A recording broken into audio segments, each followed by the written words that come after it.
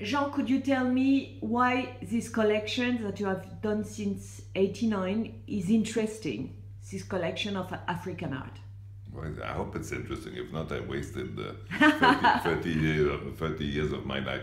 I think it's interesting because it's a completely different kind of collection. Usually people have on their walls paintings that other people recognize. They have, in the old days, they used to have a Renoir or a Sisley. Then they had a Warhol and a Liechtenstein. Now they have perhaps a Richard Prince or something like that. I had no interest in trying to show the same collection as all of my other friends. I was interested in making a collection that was completely different. And when I started 30 years ago, nobody had any contemporary art whatsoever. And that's what I spent a lot of time and a lot of energy putting a collection that is completely different than anything else you could see.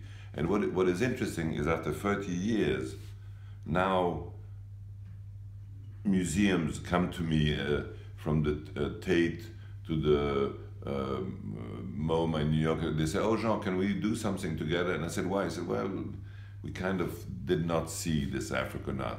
So now that's why it's so interesting to do this show, the Vuitton Foundation, because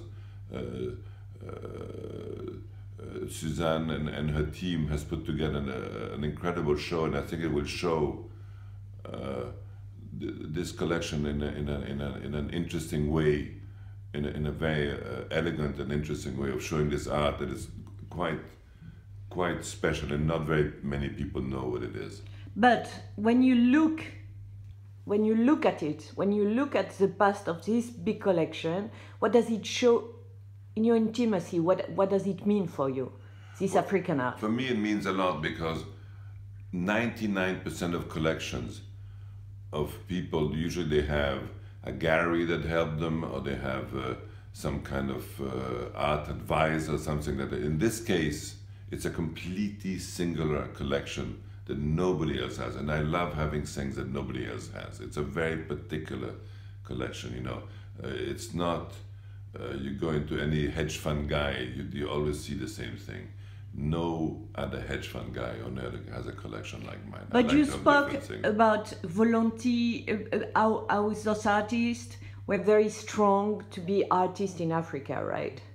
In terms of human experience. Oh yeah, to be an artist in Africa is a really difficult, it's a difficult job. First of all, when we started, they had no material, so they had to find the paint, they had to find the canvas, they had to find, you know, they used to use paint for paint cars, the canvas were sacks of potatoes or sheets. Some of them, like Boris Cingolese, would find pieces of cardboard on the street. Bouli-Brabré used to use the back of a shampoo box. It was, you know, and ballpoint pens. It was incredible. Then you think, in America, the artists, they have air-conditioned offices and 5 assistants helping them with everything they need and all that.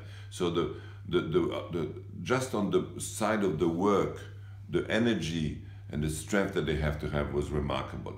But what I really liked, that it completely came from their imagination. They didn't know who Clifford Still was, they didn't know who Liechtenstein was, they didn't know who Warhol was, they didn't know who Picasso was.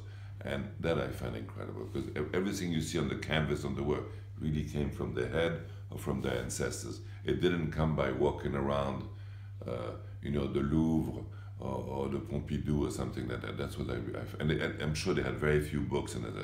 Now, things have changed now with the internet. Obviously, somebody in Kinshasa, on their cell phone, they can look at Richard Prince's latest show if they really want. But we decided to just show artists pre the arrival of internet in Africa, which we think is around 2009. D'accord. That was the reason. Merci, monsieur.